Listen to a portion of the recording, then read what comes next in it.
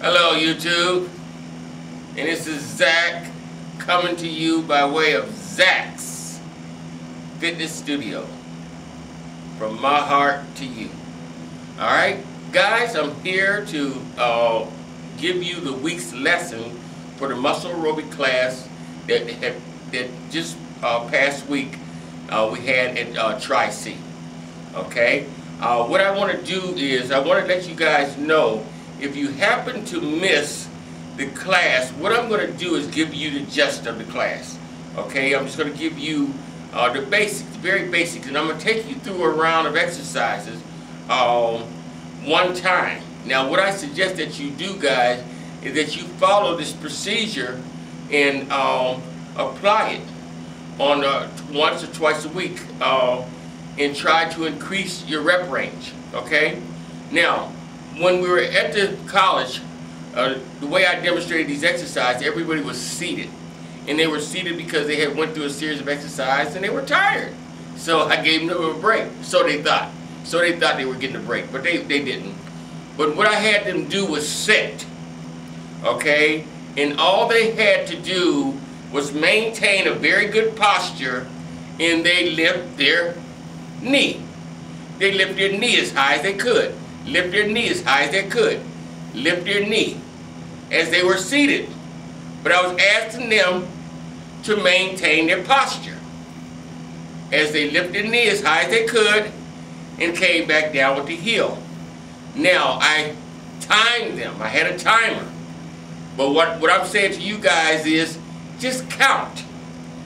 Count the number of repetitions and try to reach for 20 or 25. Count the number of repetitions and then try to build upon that. You try to build upon that.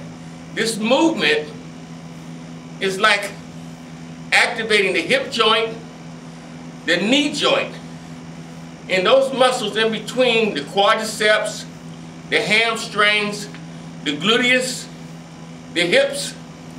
They're all getting a little play from this movement. But in addition to that, you're also working the core, the obliques, and the rectus abdominis. Okay? Now, if you're at home, I'm going to suggest that you guys avoid the chair. Avoid the chair and try to do this exercise standing.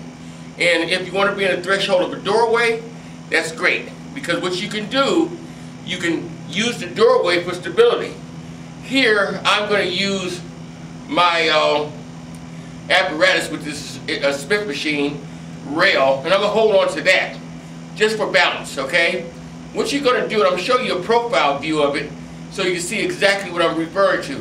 It's called a knee flexion, and what you have to do, you have to engage the hip muscle, and you just leg extension, and try to maintain that knee as high as the hip and lift. And don't worry about how straight you can go. A lot of people are limited, as you can see I am, because of lack of flexibility. But that will increase with time. That will increase. Whatever you do to one side, of course, you guys want to do to the other side. And it's called a deflection.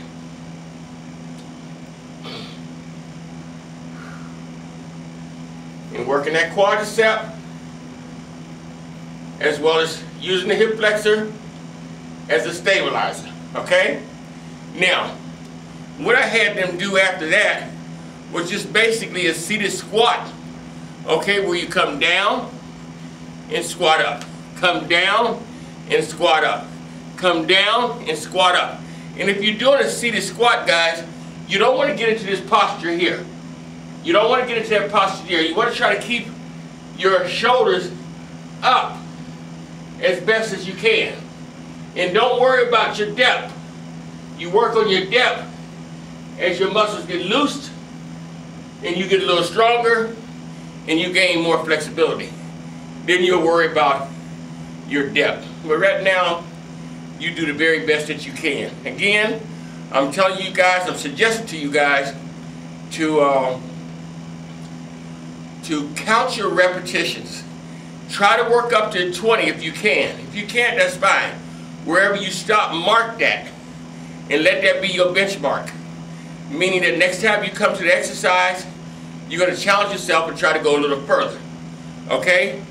Now, the other exercise that I gave these guys, and like guys, you got to apply yourself to these. Just like I'm telling you in all these videos, you have to apply. You're not going to get, you're just going to get out of the exercise what you put into the exercise. So if you're trying to find a real easy way to go around the exercise, then you don't look for great results. But if you want to put your heart and soul into the exercise, and you want to be consistent with it, and you want to couple it with all the other components such as nutrition and rest, then you have yourself somewhat of a formula for success, as long as you apply yourself each and every outing. Okay? Now, like I said, what I'm going to do, I am going to use water bottles. Okay? Just like I had a couple weeks ago. I just use water bottles. Now, if you have apparatuses at home, like weights or what have you, then go ahead and get those weights. Okay? Now, what I'm going to do here, I'm going to show you some real basic stuff. And we're going to start to work on the obliques. And all it is a side bend, guys. But it's the technique that I want you to implement in the movement to help to make it more effective. Okay? And this is how it's done. I'm going to get the water bottle. And I'm going to keep my thumb on the water bottle, because what I'm going to do is I'm going to be doing side bends. Okay? I'm going to be doing side bends. That was somebody at the door. That was the male girl at the door. I had the door locked. I'm sorry for the distraction. Okay? And what you're going to do is side bends. Keep your chest up, abdominal wall in. You got your feet spread about shoulder width apart. And what you're going to do, you're going to lean. I'm leaning to my right. As I lean to my right, I'm going to suck my abdominal wall in and lift my chest up as I come up. Lean, suck it in, and lean up, lift up. All right? What that does is it creates an isolation. Okay? And it elongates the waistline, and it creates an isolation.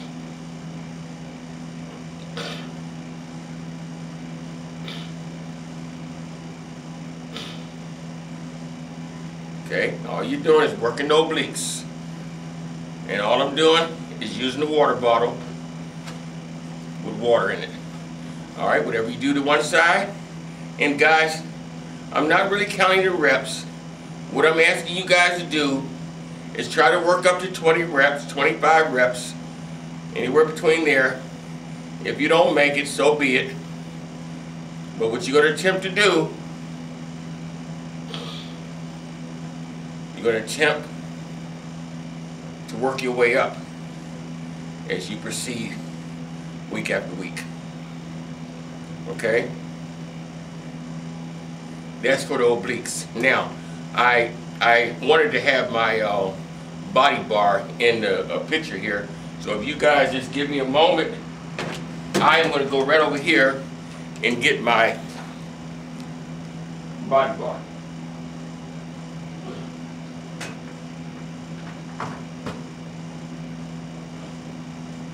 You guys bear with me. I'm going to be at you in a minute. Show you some stuff that I discovered. Guys, this is called a body bar. And it's a weighted body bar, 6 pounds. But that's what this is, okay? You go to the store to purchase one of these here, you probably pay about $36 for one of these here. Okay, all it is a metal rod with some rubber around it and some caps at the end. Guys, what I've done, mind you now, this is 6 pounds, about 34 bucks. What I did, I went to the hardware store and got me some PC tubing with some caps. And I loaded it up with a metal bar inside, a metal rod inside. And I made a 5-pound body bar, okay? And all it is a body bar. You could use a broomstick for this purpose. But all it is a body bar. And what I suggest that you do with your body bar, you bring it around your shoulders. Not behind your neck, guys, but around your shoulders. And what you want to do is drop that center of gravity by bending those knees slightly. Keep the hips locked to the front. Keep your head locked to the front. as you do a rotation. And all I'm doing, I go to my extreme left without my shoulders following, without the head following until I get a contraction. I come back to center, and I do the same thing to the right. Come back to center, and I try to suggest to my clients not to do this, because what happens is you start rocking with momentum, and you'll find that you're no longer controlling the movement, but the momentum is, and that can cause you to torque a muscle. But all it is called spinal rotation. Spinal rotation.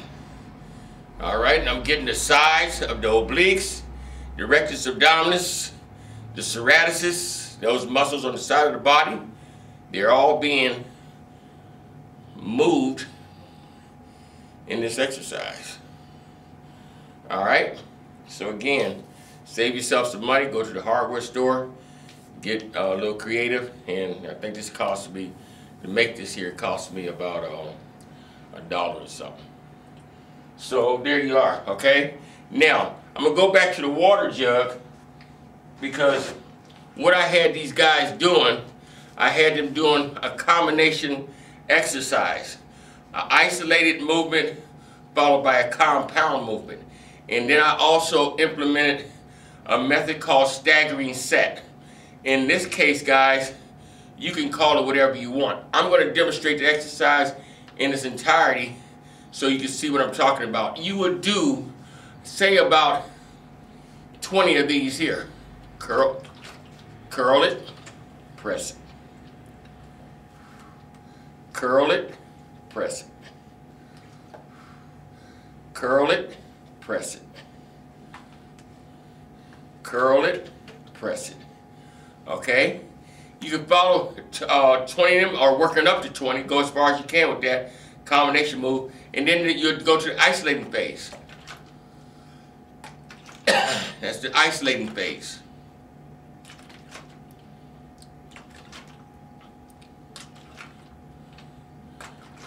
After you complete that, you go to the pressing phase.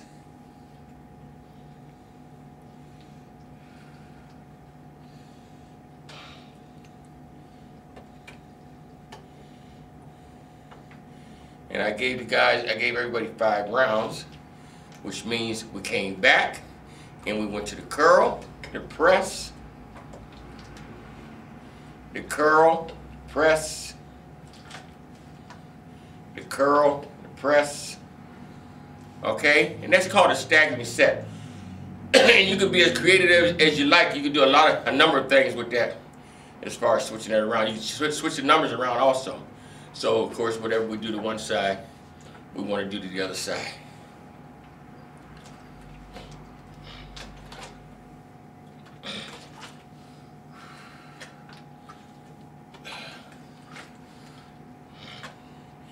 And this is just for demonstrating purposes.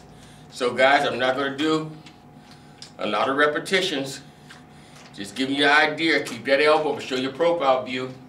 Keep that elbow locked into the side as you do your curls.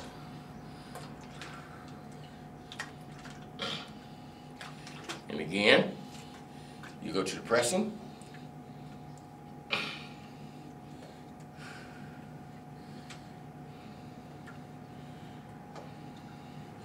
And then back to press.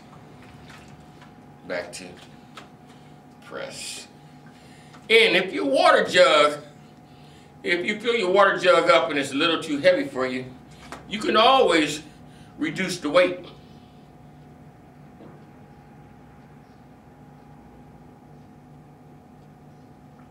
By drinking it. Anyway, just giving you guys a little tidbit on how you can use various exercises to help burn those calories and get those muscles in shape. Guys, I really appreciate you tuning into Zach's Fitness again. That was lesson number 6, I believe. I'm not for sure. I have to check my files. But if you missed it, do it. If you were there, do it again, okay? Because it's only going to get better if you apply yourself. It can't get worse. It's always going to get better if you apply these exercises on a regular basis. And that's one of the reasons why I'm doing this, guys.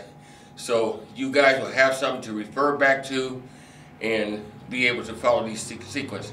If there's any questions, if there's anything that I missed, and my videos are raw, okay? Like I said, it's coming from the heart.